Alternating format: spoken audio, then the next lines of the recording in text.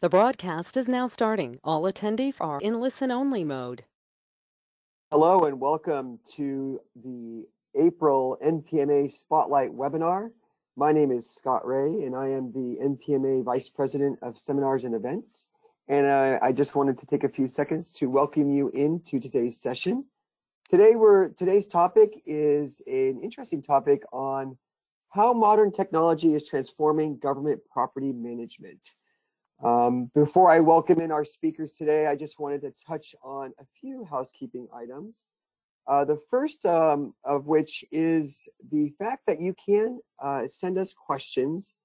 All questions will be addressed at the conclusion of the presentation, but there should be a question box right there in the little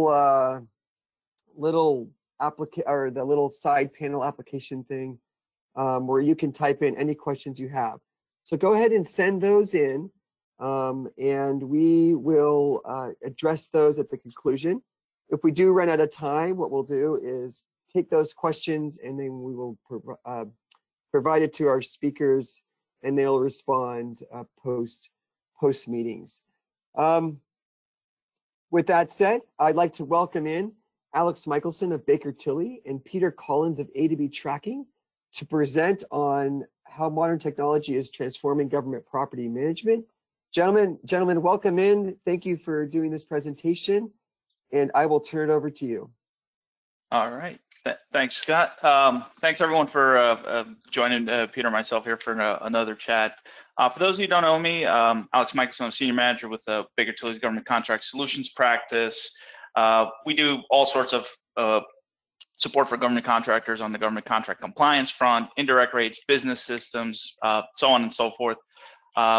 Myself, I have a unique specialty in the practice that I work with government property. So we have a lot of content to get through here. Dave, I think if you can go back one or two slides here. Yeah, so we'll have a lot of content to get through here. I'll let Peter introduce in a second, but you know, one of the things that Peter and I always talk about, right, is there's modern technology and there's compliance requirements, and so I think we're going to try and bridge the gap here and talk about how we can better look at some of those throughout the presentation here. So Peter, I'll let you do a quick intro and then we can just jump right in. Yeah, Peter Collins here. Many of you know me from doing NPMA presentations at NES. I'm the CEO here at A2B. We develop at A2B Tracking government property management systems with a focus on automation. And we've implemented systems across all areas of federal government and track many assets and inventory on a worldwide scale. Now, yeah, I agree with Alex. We're here to look at multiple sides of the cube, as I like to call it, where I'm focused more on the technology side. I'll be speaking to record keeping, compliance, automation, where Alex is going to be focusing on policies and procedures. So let's get into it. So we'll talk a little bit about some basic requirements for internal controls and policies and procedures, just to sort of lay the framework on how we think about compliance when it comes to government property management. We'll segue into what some of the modern technologies are that are out there, and Peter's going to talk to us about that. Then we have a handful of select FAR 52245-1 property outcomes that we wanted to cover and sort of, like I mentioned, bridge that gap and really pull the modern technology aspect together with what the compliance requirements are, and get us thinking about, right, we look at modern technology from perspective of, you know, making us more efficient, potentially reducing the costs. And I think what I'd like for you guys to take away from this is, well, how can we add in another layer and actually help allow modern technology to help us be more compliant with things? And then last final slide here that I always love is, right, we're talking about government property and government property management system, but really it's a lot broader than that because all the business systems are interconnected, and we'll talk a little bit about that at the end. All right, so let's talk about what is a business system that we think about. A lot of times we're thinking it's, you know, it's a software tool, it's a software application. That's what we usually refer to as a system. But in the context of a business system of how we're looking at whether it be government property, accounting, estimating, purchasing, it's a little bit more than just the IT software package. We're looking at, what our business does, our business cycles. What are the inputs? What are the outputs? What are, think of in the context of government property, what are those outcomes and processes throughout the life cycle? Our policies and procedures, which is going to be key throughout what we talk about. What is it that we say we do versus the next box here, processes and controls? What are we actually doing, right? Do we have alignment and synergy between the two of those, or do we have what I like to refer to as self-inflicted wounds?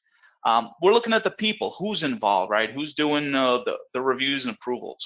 Who's entering data? Who's responsible for moving stuff down the line or receiving acceptance? The big green box here, and then this is where a lot of the technology aspect comes in, is really what is the software? What is it, is there any automation that we use? What are those tools that help us, manage and accomplish and run this entire system? And then lastly, how do we monitor and evaluate, right? How do we look at what is it that we're doing? How well are we doing? And when you look at all these things, there's a common thread throughout, because there's going to be systems of internal controls. There are going to be things that we say or we do that helps us to make sure that this business system and all these cycles, the gears sort of keep turning and nothing really breaks. And so I want to talk a little bit about what is the concept of an internal control. So next slide here. So internal control is kind of one of those things we all sort of know what it is, but we have, when you take a step back and you actually think about what its purpose is and what it actually does, I think it starts to actually make a little bit more sense. So the place I always want to start with looking at internal controls is, what is the requirement? What do the laws and the regulations say that we have to do, right? We have to meet the outcomes. We have to do this sort of reporting. Laws, regulations say that we have to do this. Company goals as well, company requirements would factor in here. But again, we're looking at government property, so let's look through the lens of 52245-1. Then you look at what are the risks that are going to prevent us from achieving those requirements, right? And it's important to identify those risks and itemize them and get as specific as we can practically, because we have to address those risks. And that's where the control objective concept comes in. It's like, what is that high level goal that our internal controls, ultimately, we'll get to in a second, need to address? So you think about your risks.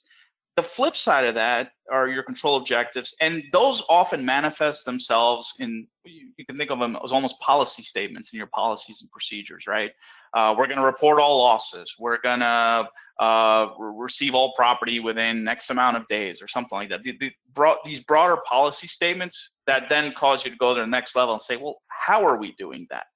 And that's where our internal controls come in, is the how. It's the processes, the activities, the safeguards in place designed to address the control objectives. So as you're looking at your inventory of internal controls of what we're doing in our property system, you should be able to trace it all the way back to what is that requirement that it addresses. And if you're still confused, let's look at a practical example on the next slide here, just so we can get a little bit more down to earth and out of that ambiguous white space. So using the example of losses here, and we got a couple of swim lanes here. We'll just go through the blue swim lane just to give that example, how we go from requirement all the way internal controls. So requirement for losses, unless otherwise directed by the property administrator, the contractor shall investigate and report to the government all incidents of property loss as soon as the facts become known. That's our requirement. So what's one of our risks? Well, potential losses aren't identified internally, right? We don't even know when we have a loss. That's one of our risks. There's a few others here, but we won't go through all those. Control objective to sort of address that risk is potential losses will be reported to our government property manager for investigation. Control objective addresses that risk. Question then becomes how. So let's look at some of our internal controls.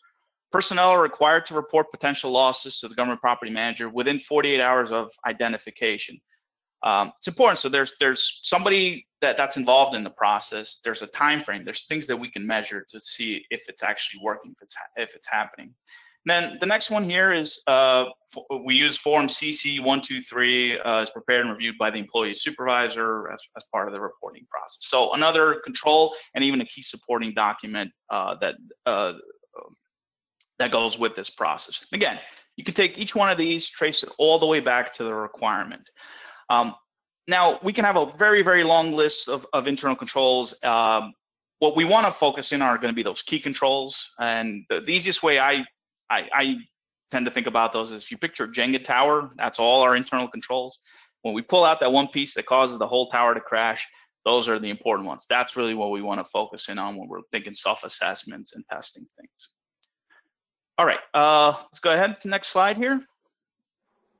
I'll do a quick intro to some of the modern technology, and Peter can take us through. But we've seen sort of some of us in our lifetimes, in our careers, some of us maybe are picking up on the tail end here, but we've gone from paper tracking of inventories, receiving documents, all that stuff. Sometimes we still have some of those. We've gone into spreadsheet tracking. Now we're moving into automation and maybe some AI and whatnot. And all this makes us better at our jobs, makes us more efficient. I know, Peter, you like to use the term swivel chair a lot. It helps reduce that. But what it doesn't do is it doesn't allow us to kick back and relax. And as we talk through some of these modern technologies and we go through the outcomes, right, think about it makes us better, it makes us more efficient, but how is it making us also more compliant? And what do we need to include in our policies and procedures and description of things that we do? That helps tell a better story of how our government property system is operating. Peter, anything to add before we turn it over? It's a perfect segue, though, into not only the document on the policy and procedures, but of course the record keeping that has to support all of those process and policy and procedures you just explained. Which I love your sort of diagram here of the Cro-Magnon man, right? The evolution. Because that's the way we see it too. If you go to the next slide, Dave, we can see that the way A to B tracking looks at modern government property management system technologies. This is not some theoretical or future state. This is what is today. This is what is now. And there are some fundamental building blocks that help to shape out what you need as a contractor supporting the government or the federal government yourselves, and how you go ahead and have that continuity, have that accuracy in terms of the way you're doing your record keeping today. So we always start with having what we call the single pot of truth, and that is a centralized single database that all information can feed into and get vetted according to what exactly is happening out in the physical world. We know that as book to floor and floor to book accounting, making sure that our records match what's physically there and that what's physically there accurately is depicted in the record keeping. So this is all about that end goal in support of this broader compliance of what do I have? Where are my assets? What physical inventory do I have? And how am I recording and tracking it through all of its stages of its life cycle? So centralized, a single database of tracking that can handle not only the detail of that inventory or the pedigree, but also transactions against that, so that you know when something moves, who moved it and where it went, or when you know that you updated a record, who updated that record and when. Those kinds of transactional details that are auditable against this need. Also secure. Of course, we know IT compliance is a big topic with cybersecurity these days. We got to make sure that everything that you maintain is also within a secure cloud or securely inside your firewall, acknowledging all those controlled and classified information obligations, or if you're in more classified or sensitive areas, how you're doing that. Accessibility, that's another one where, again, today we've got modern technologies, along the Cro-Magnon continuum. Like, you got smartphones at play here. You've got tablet computers. We've got desktops and laptops. There's a number of ways in which we can capture data efficiently and improve that accuracy and keep the record keeping up to date in its simplest form, so that come the audit time, you got everything you need. We'll talk a little bit about that. Of course, automation. That's really where it's our near and dear to us at A to B Tracking. We're talking about the use of auto ID technologies. A lot of us know that in the form of just a barcode, but also going beyond that with some use of RFID. Doesn't matter which you use in the end, leveraging one of those is going to save you time and improve your accuracy. We'll talk more about how that comes about in support of your obligations. And automation in terms of data exchange, right? To Alex's point, avoid that swivel chair in the siloed database where it's not talking to other systems, including these government systems that need your data because they need to satisfy their obligations in order to communicate through to Congress or wherever they need to justify what they have, where it is, and how it's accounted for. And then also integrate it into your ERP system or whatever your system of record is inside your organization. It could be in the warehouse, it could be tracking items in a manufacturing facility, government property that is across geographically separated locations, whatever the case may be. But all of these represent the fundamentals. And I gotta add what this is not for modern technology. When we look at it, we recognize it is not spreadsheets. And I know Alex and I talk about this. We debate on occasion whether the spreadsheet is adequate, but I'll tell you that when it comes to the capabilities we're going to talk about today to make you more efficient and more accurate, spreadsheets is not that. It's not that. So that's why we say accountable property systems are not spreadsheets. We'll get into that. Next one. Sometimes automation does come in the form of different environments and how you apply the technology. We'll touch a little bit about, today, like, it's really amazing how fast now the adoption of RFID is being perceived and how it can actually be implemented in a way that's meaningful. You've got office areas, what we'll call the carpeted areas of the building. You've got warehouses. You've got assembly lines or maintenance, repair, and overhaul facilities, all leveraging these sensor-based technologies. You might even go so far as calling it one thread of an Internet of Things in the way that it gets implemented in a secure way where you can track items moving, last known location of when physical assets are being moved or inventory is being accounted for. You certainly have mobility. You don't need me to tell you that. It's all in our back pockets these days. But the way you apply mobility in the use of providing and supporting certain functions. And then you can even take it so far as autonomous mobile robots. And we even have worked with that in certain warehouse environments where it can do continuous cycle counts, literally without any human involvement, where using RFID, you can have these robots counting continuously. Next one. Which takes us to the outcomes. Yep. Yeah, let's go ahead to the next one. All right, so we're going to look at 4 of select outcomes. We'll look through receiving, physical inventory, reports, and movement. Hopefully we'll have enough time to get through all of these. But again, looking at it through what's required, what's the compliance requirements there. Peter will take us through some of the modern technology. And again, we want to bridge that gap and look at how we actually, the modern technology can be part of our compliance environment as well. So let's jump into receiving. So receiving involves 4 processes. We're going to do a physical receipt of the property. We're going to document the receipt. We're going to manage discrepancies. We ordered red widgets. We got blue widgets. We ordered 5. We got 4. And then it sort of ends with identifying the property as government owned. And as you look throughout these processes, right, think back through that technology continuum, right? We went paper-based to spreadsheet-based to some sort of automation, and that sort of exists in the receiving process. And I'd argue to say it probably exists in many of those forms, if not all of those forms, simultaneously as part of the receiving process. Think about what we do for physical receipt, right? We get the property, somebody probably signs for it, or the vendor has us sign, or maybe we have some sort of barcoded technology, we scan it in. We document the receipt, right? That can take many ways. We take the PO, we compare it against the receiving and shipping documents, and that needs to be filed away and needs to be available for records access. Manage discrepancies instant to shipment. Well, that's, you get an Amazon package that came in the wrong way, you're gonna call them and tell them that we didn't get the same thing. So what's our process for handling that? And then finally, identifying properties government owned. Usually slapping a sticker on it, putting it on the shelf, whatever it is, but making sure it's identified as government owned.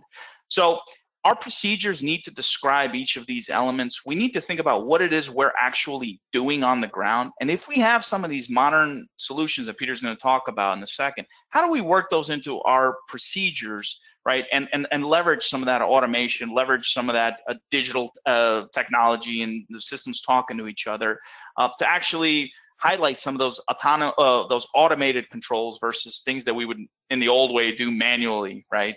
So Peter, why don't you take us through some of those? Sure.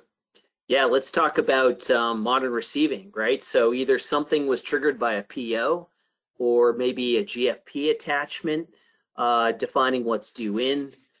The receipt and reconcile has to happen, just like you stated, Alex. And, you know, this could be government property or it could be materials coming in. You know, but in the end, you know, we have to turn this into something meaningful that we can track and we can account for as inventory. So if you go to the next slide, Dave, I like to kind of use this example, cost point receiving. A lot of companies use cost point today, and they use the receiving capability as products are received in. You know, cost point knows to receive it as a line item detail against what was procured. You know, the data elements may already be identified in the record. You can leverage that. You can leverage that for your benefit downstream as someone who's accepting some level of responsibility with the record keeping part of the aspect.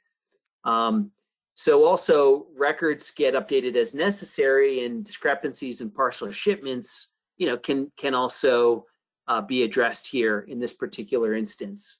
And I'll show you some examples in just a moment. But once you receive these GFE records in, you can exchange them directly with the A2B tracking government property management system. Now it can perform, once you get these records into the system, it can perform some functions that you in fact need to spend a lot of attention to detail to getting right, but also in a very automated way. Generating and recording your IUIDs you may need to create against those records. Performing physical inventories or cycle counts, however you manage it. Reporting directly to the PI system. So once you get this data in, now you can make it actionable within the system. So if you go to the next one, Dave. So in this case, we just use a quick illustration. Imagine on the upper left corner, you've got a GFP attachment. You've got all your line items. Some of them are serialized. You've got your non-serialized.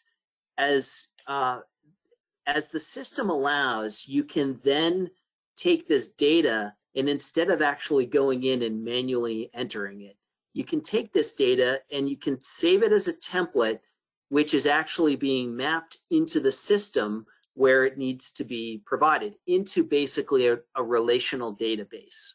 And again, relational database, very, very different from a spreadsheet in the way that the data is managed and handled, with a lot more controls and a lot more, you know, auditable transactions that let you go back and see what was done. But simply map it once, and now anytime you go to import an attachment, now you have these maps at the ready so that they actually get led and imported directly into a system that you can really start to build as your system of record. Dave, if you go to the next one. We also have here an illustration of an API data exchange. So for anybody who doesn't know API, it's understandable. It's an application programming interface that lets two systems talk to each other. And it's not a one-way discussion, it's a two-way discussion. So that in this case, if CostPoint has received in items coming in with a description and an asset number assigned to it, that data can be now fed using an API with total automation behind the scenes, no clicking or uploading or downloading on your part at all. The two systems just speak to each other using this API. And working with your teams, if you're not using CostPoint, other modern systems have this API capability. So again, they can feed directly into your government property management system of record. Now, when you go to perform functions on behalf of your property system, and you update these records, these transactions. It might be that you put RFID in, and now you've got updated locations with much better fidelity and regularity. That data will just flow right back to your system of record. So now you have two systems in sync, and you didn't have to lift a finger in order to make these systems exchange data in that capacity, knowing that you've lined up the right fields, the right information. Next one, Dave. All right. Before we get into the identification, I just wanted to highlight, Peter. You know, what the process flows you had on the screen about how information moves. Really, that concept, if that's what you're using as a contractor, it's okay to include that in your policy and procedure, because guess what? A lot of that happens in an automated fashion. You kind of get away from saying, well, Jim's going to go out, he's going to pull all the paperwork, then he's going to sit there manually enter records and create records, because the whole aspect of the receiving process is we're going to create a record that's going to be that we're going to keep through the life cycle of the item. So all that, as much as that is automated, right, we need to be able to capture that process in our policies and procedures. We need to speak to that, right? Who's going to go in and reconcile that, or what point do certain things happen? But it doesn't necessarily have to be Jim sitting there and entering data, right? We need to capture what our process actually is on the ground. Next item here was the last part of that receiving process was identification. To identify the property as government owned in a manner appropriate to the type of property, stamp, tag, mark, or other identification. Notice it doesn't say slap a barcode on it. Notice it doesn't say slap a sticker on it. There's lots of different ways, and depending on the type of property and what you manage, there's different ways to identify it. I've seen property sitting on a shelf, and the entire shelf is marked government owned, or entire room, everything inside here is government owned.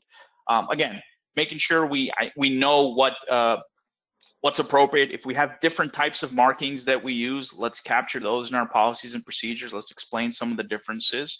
And then if we have some of the enhanced technologies that Peter's going to talk to us for a second, in a second rather, let's capture how we use that. What we capture on our barcodes. Peter's going to talk to us a little bit about RFID. Let's capture what those RFID tags do for us in helping us be good stewards of government property and manage it throughout the life cycle. So Peter, I think you're up next here.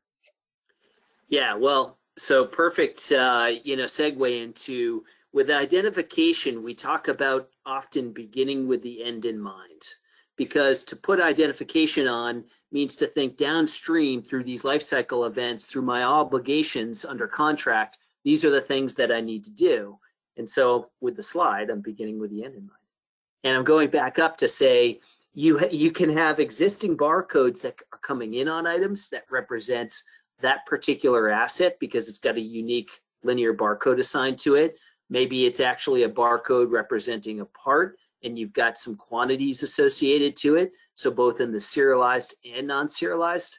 Also, you may see that items are coming in with IUIDs, or two-dimensional barcodes on it. And perhaps even RFID now, as we may see more in the marketplace. But there's a couple key questions you got to be asking yourself. So what is your obligation under contract? And also, not only that, but what supports the most effective audit readiness and operational efficiencies for you as an organization? So under contract, it may say you got to do IUID. You got to apply a two-dimensional barcode to any asset that you take responsibility for. It also could be that, when you think about efficiencies, you may add some RFID into it, because now okay, whenever I'm tracking items in and out of the warehouse, as these assemblies are getting made up into final end items, I need to be able to track that process much more efficiently. So you can actually couple a few of these technologies together, and it doesn't sound insane to do so. It actually is a very relevant strategy to couple barcode and RFID together based on the process that you want to implement. But think about your downstream process, and that will oftentimes dictate what auto ID technology. Next one, Dave. So we know we can generate linear barcodes. We can print them out. We can get them pre-printed. We can do the same for 2D barcodes as well. We just need to know on the 2D barcode what data to encode to make up that unique global identifier called an IUID. And then the same is true on the RFID tag. What's important here is to make sure that whatever gets generated gets tagged and applied to the specific asset and gets commissioned in the system. So now you're actually linking that barcode or RFID license plate or number up to the record itself. And when you've done that, you've really enabled so much automation downstream by taking that one simple step. You know you've got to identify it anyway, so you might as well leverage something that will help you downstream. And now you can start performing functions with that. Next one, Dave. So one example of the downstream benefits I like to use, which is what I'll call a big eye opener for a lot of organizations, is when they start using RFID to identify, let's say in this case, serialized, even non-serialized assets. When items, sometimes we work a lot in laboratories, in engineering and scientific environments. We work in manufacturing environments, and what we see is things grow legs. And so it could be that it's inventory that disappeared off the shelf, could be just that a tool or a gauge or something moved from one location to another without anyone knowing it. So how do we actually save time in finding that kind of an item? When identified with RFID, the RF signal emits from a handheld reader and allows someone to use a feature called ProLocate to go find that item using the RF signal. And that RF signal will project out 10, 20 feet to where an area allows them to walk through using the RF signal. Once that RF tag is picked up, whether it's inside a container possibly or sitting somewhere obstructed behind a desk or on a shelf, it'll pick it up and the unit itself will tell you how close or how far you are away from that particular item. It'll do that hot cold thing like when we were kids saying hot, hot, hot, cold, cold, cold as you got closer and further away from the item. And it's a really amazing tool to save a tremendous amount of time, letting you find that needle in the haystack for items that are left out of sight or just moved to a different location. I mean, we hear amazing feedback like this has saved us just many, many person hours having to hunt down and find anything in particular, and keeps the process moving on people doing their jobs. Next one, Dave. All right. Great segue off of that last piece is into physical inventory. So let's jump right in.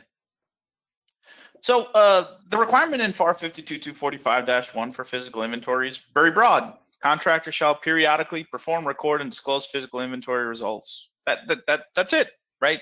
And there's lots of different ways to how we can conduct physical inventories. We can go out, do wall-to-wall counts, and put a sign on the door that says, "Hey, we're closed for inventory."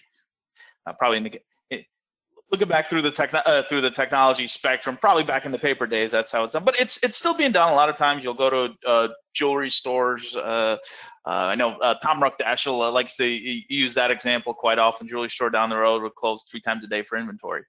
Or they would at least do inventory 3 times a day. You can do cycle counts. You can do inventory by exception, right? For those of us that do, for example, we have Humvees that are government property, and every time we go and do maintenance on them, we're touching them. Somebody's touching them. Somebody's physically verified that the item's there.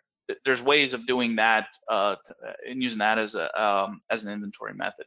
But the goal with the requirement really is for us to identify how we intend to do physical inventories. We're gonna put together summary level conclusions. We found everything. We found everything but X, Y, Z.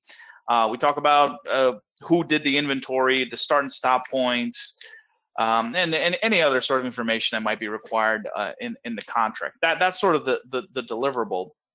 What Peter's going to talk to us about rather, and he already did in one form or another, right, with the hot and cold and the scanners, the different ways that you can do some of those RFID and automation to find stuff. What I want you guys to think about is if we're going to be implementing some of this, we need to capture that and describe, if we're going to use those as inventory methods, we need to describe how that works, how often that's going to be done, what's the information we use. As part of our self-assessment, right? Maybe we will go out and physically touch things, make sure barcodes and things are still okay. So capturing that aspect of it, it's great to be able to go out and find something that we can't find, but let's go a step further and let's build that into our compliance environment and into our procedures, and ultimately have a stronger system for it. Yeah, that's perfect. I mean, and then it comes down to how do you implement it in the next slide here. Whether you choose to use a barcode methodology or an RFID, and you have to start to think about, okay, at what level of the container or the item or the inventory am I responsible for, or do I want to track when you start going down this path? Are you looking for unit level tracking? Are you looking for case level? Are you looking to track the container as a kit with items inside the kit? And in some cases, the RFID tag that you choose is going to make a difference based on if you're putting it on metal or on, you know, polycarbonate surface of some kind. But all these have very distinct answers associated to them. So think about the level of accounting you're looking for, and then also think about how you want that to relate back to the functions that you need to perform. Counting inventory is cumbersome. It requires a lot of attention to detail, and it's frankly something nobody really wants to do, if we're being really honest. So go down one more slide. So in this particular case, the use of mobility comes into play nicely, where, remember, we already put barcodes on all these at the identification stage of items being receipted in, recorded as part of our procedure, and then it flows into the mobile computer. Immediately, you've got access in a handheld device with a built-in barcode scanner without doing anything. No docks or cradles involved. You just grab the scanner and you start walking up to items. You can identify the location you're going into, so that every time you scan an item, you get the date and a timestamp recording exactly what's going on. So if you have an inventory database of 2,000 items, but you walk into that one room that's only 15 items in that particular location, you know what 15 items you're looking for. You can scan them as you find these barcodes on these items. And then you can see instantly, you can see the reconciliation that takes place before your very eyes, and you can act on that information. So now you're really creating the record keeping, and you're creating that transaction at the point of right inside, up close to the physical item. Next one, Dave. And that takes us to really this auditable history that you see here, where on the left-hand side under activity of a particular item, you can see moves that have taken place by the people that have done them, when they took place with a date and a timestamp of just a pull of a barcode trigger, and then any further details that might be information that's helpful to know about all the transaction history. That is the key to a relational database that supports your government property management system obligations. Next one, Dave. And we can also take that even a step further, and it will allow us to even more efficiently capture data and record that similar kind of information. This is where I use the analogy, if you're fishing out in a rowboat and you've got one pole and you've got that pole in the water and you're trying to catch one fish at a time, that's really like the barcode, one-to-one relationship. You're just trying to capture one fish. But if you introduce RFID to that same analogy, you're in the rowboat, you're casting your net, and that net's pulling in a couple dozen fish into the boat at the same time. That's RFID. You're able to capture sometimes dozens within one pull of a trigger, and updating all of that record keeping and the locationing about where you are as you're performing that transaction. So pretty awesome stuff that can save a tremendous amount of time. We actually call it the 30-to-1 return. You can actually perform functions 30 times as efficiently as if you were to do it manually. So something that might take a month to do, say a physical inventory wall to wall, it could take a day or two using RFID. Next. Hey, Peter, would the automated robot be the equivalent of fishing with a stick of dynamite then? Yeah, I mean, as long as you're far enough away from it and you let the robot do the lighting of that process. Yeah. That's they start jumping in your boat at that point, Alex. You know. So that takes us to mobile computers, barcode, and RFID. You know, these industrial kind of computers that are more designed for these kind of warehouse environments, field environments, where you have to go out and you know, work in remote areas for capturing updates of inventory, all connected through to the cloud. You know, this is all part of the design. These things are actually about the same price of a smartphone these days, but they're nice and rugged for these, built for these environments specifically. Next one, Dave. All right. All right.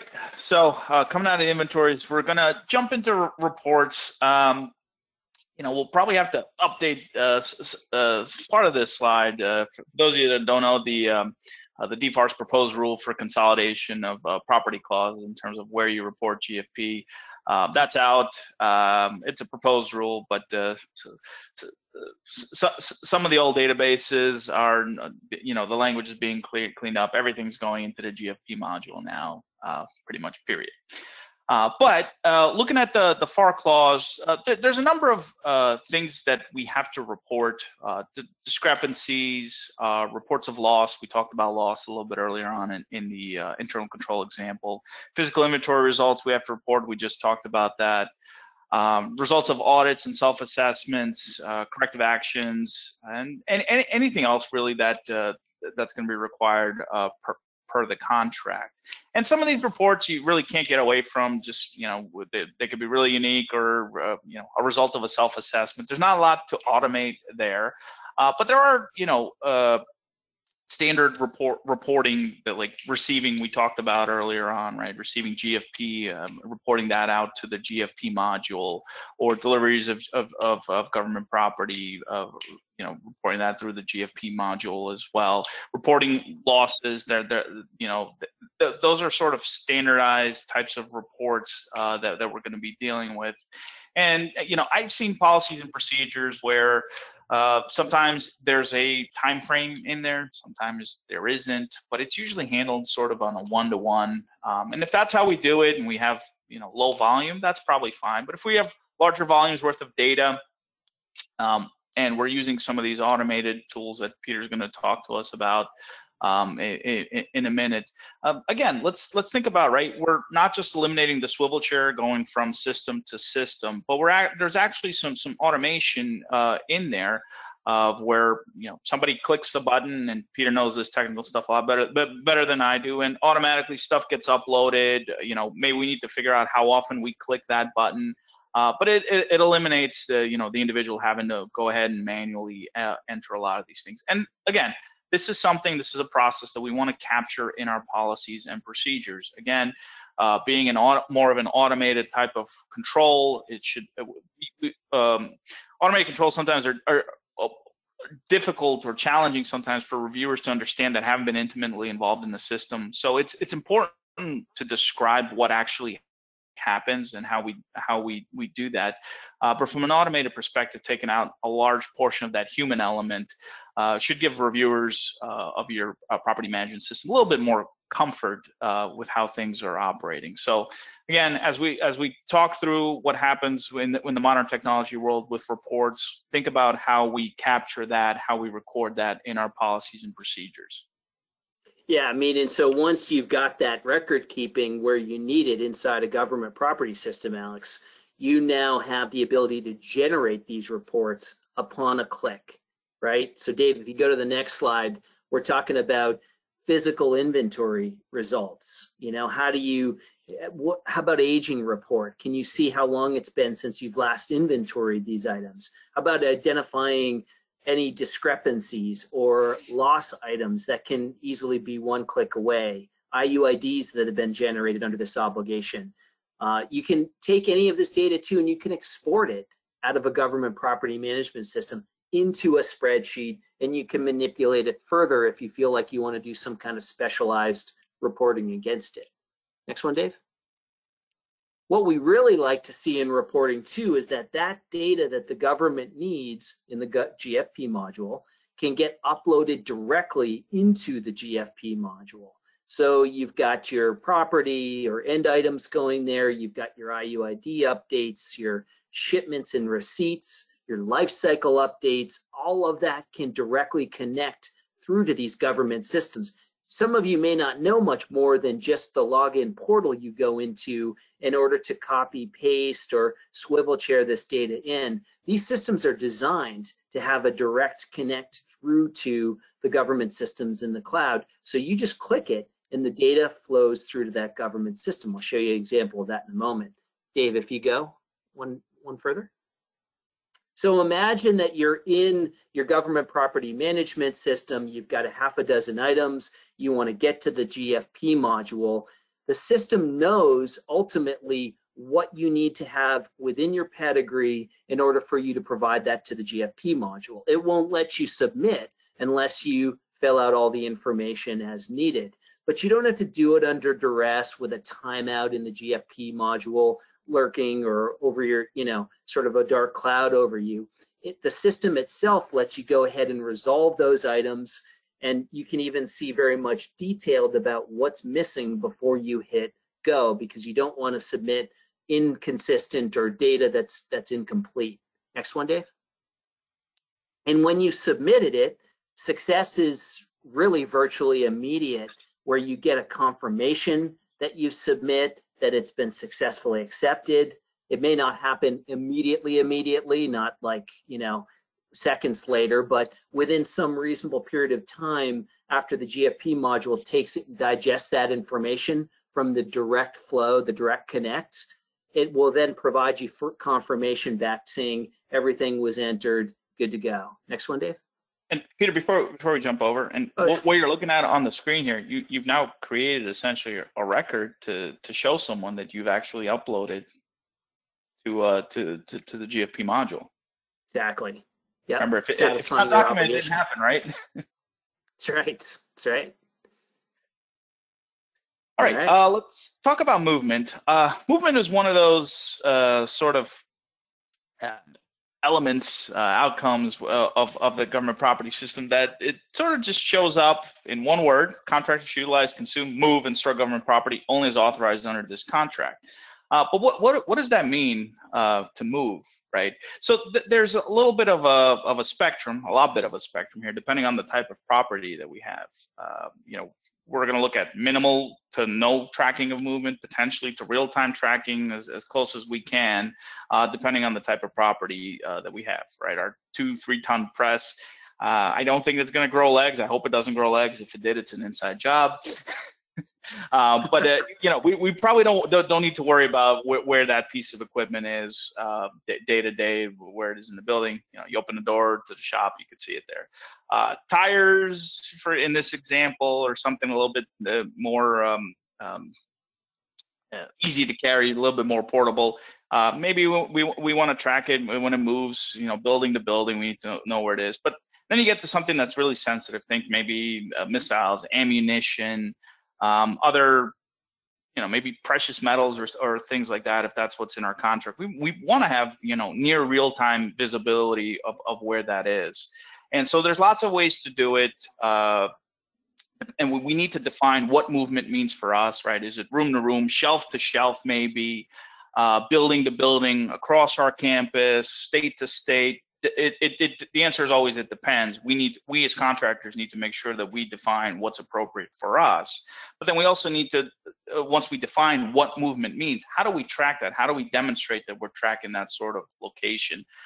Peter talked a little bit earlier about engineers, and I've worked with labs and a lot of, and not to pick on labs, universities, and research and development organizations, but let's face it, engineers love to play with science projects, and then they'll grab whatever's off the shelf.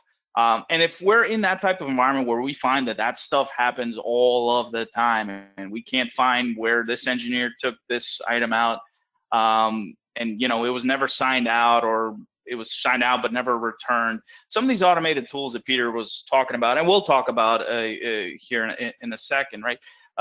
That's a consideration to have, and it also reduces the administrative burden on both the property management function of tracking where this stuff is, but also reduces the administrative burden on your users, right? Where they don't have to go out and necessarily fill out a form every single time, get an approval.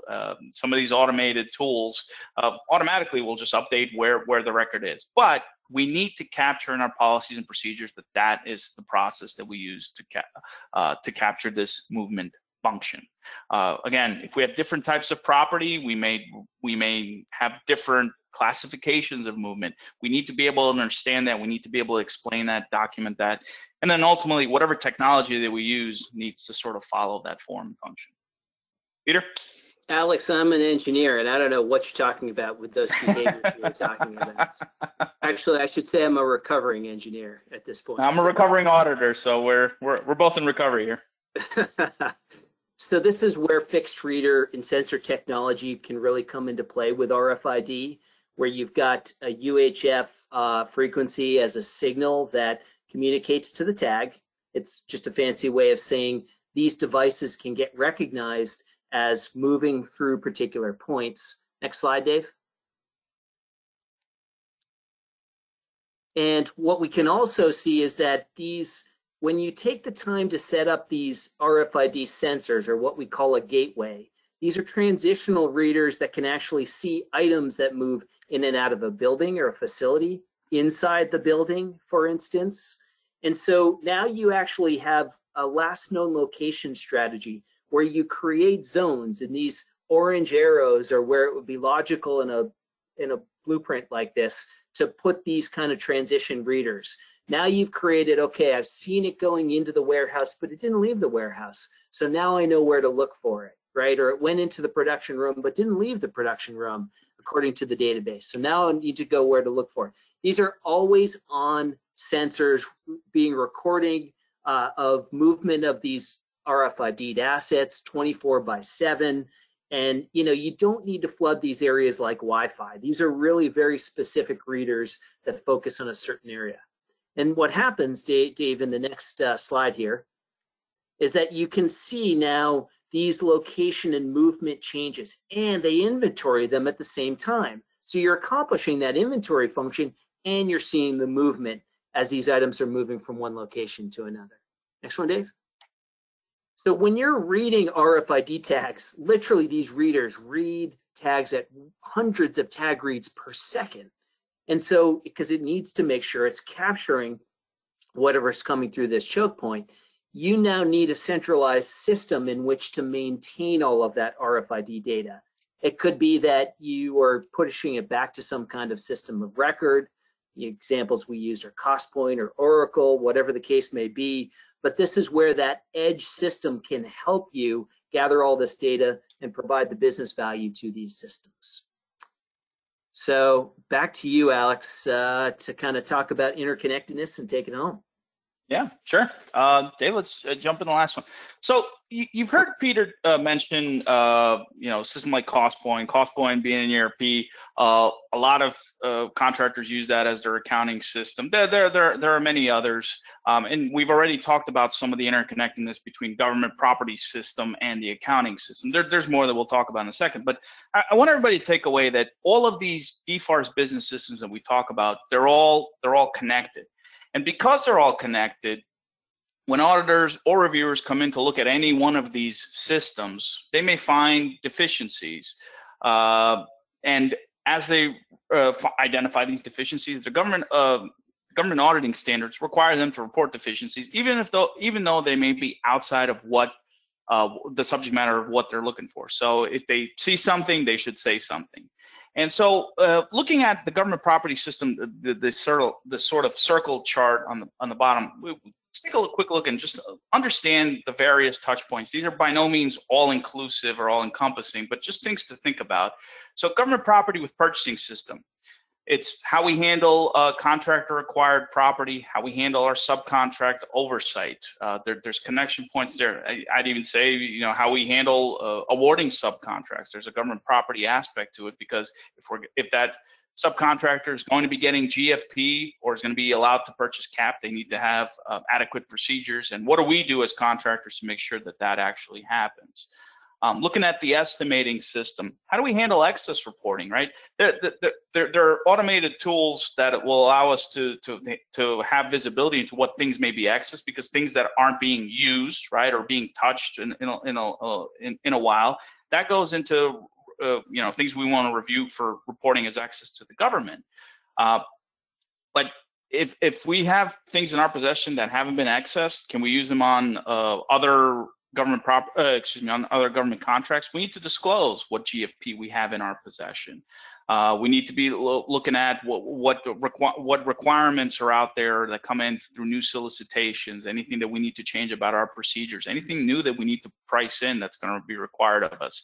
Right now, the inventory requirement says periodic physical inventories. We have a contract that has this inventory 3 times a day. That's going to be a heck of a lot more expensive. Our estimating folks need to know about that. They necessarily don't know that that's what it's going to take. That's why government property needs to be involved. MMAS, Material Management Accounting System, very natural link to government property. Material that's capped, how we handle excess disposition. Inventorying is also a part of that system. Accounting is always the big one. If I were to draw another graphic of all the business systems, accounting system would probably be in the middle, because it's the one that everything flows through. But we're government property folks, we're going to focus on that. But how we handle contract billings, adjustments, and credits, right? If we return cap back to vendors, we need to make sure we back those costs out. They're not charged to the projects.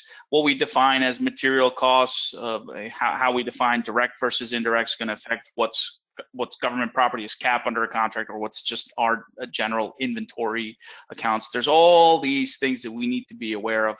And as government property folks, and the government property folks on the phone on the webinar can correct me, but a lot of times, unfortunately, other aspects of our organizations view the government property function as just taking inventories. We know it's much broader than that, and it's up to us to really educate the rest of the organization. Make sure that when it comes to all these other aspects, all these other systems, and all these other events, subcontracts or estimating, that we have a seat at the table to make sure that we protect our organization, address all of those risks that we've been talking about, and make sure that deficiencies in one system don't bleed over and don't affect other business systems. So it's a great point, Alex. Great community to be engaged in here at NPMA. Make sure everybody signs up for NES and brings their colleagues. Alex, you going to be there? I'm going to be there. I got 2 sessions. I'm going to be there too. So yeah, feel free to reach out. We'll take a few questions if there are any. Yep.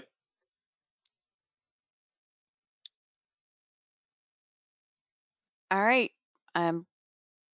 We have a few questions. I am going to start with the person. We've had a couple people had to dip out, but so I'm going to start with the person who is still here. Is there a specific property management module in CostPoint?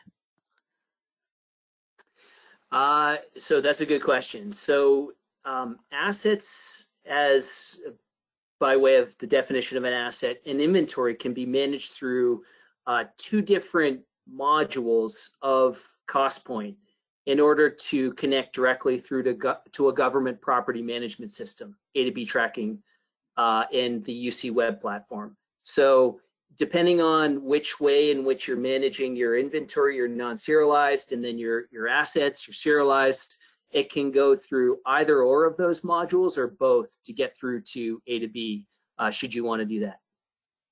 Okay. And I would just add, Peter, that the inventory module and the experience that I've had with CostPoint, it's great for managing like contractor inventory. It's not a property management system per se. There's workarounds and there's tools that can be set up. And again, highlighting it's important to capture all those workarounds and what you do in your policies and procedures. So, I think being the unbiased party here to property management systems, have I seen it work? Yes. Is it a challenge? Yes, I've seen that be a challenge as well. All right. And I know we have a hard stop, so I'm going to thank both of you for presenting, and the kudos are coming in on the comments. So thank you both very much. The questions that didn't get answered, I'm going to email to you both so that you can reply directly to the people with the questions. We'll get responses out. Thank All you, right. everyone. Thanks so much. You're welcome. We'll see you all in Orlando. All right. See you in Orlando. Take care. Bye-bye. Bye.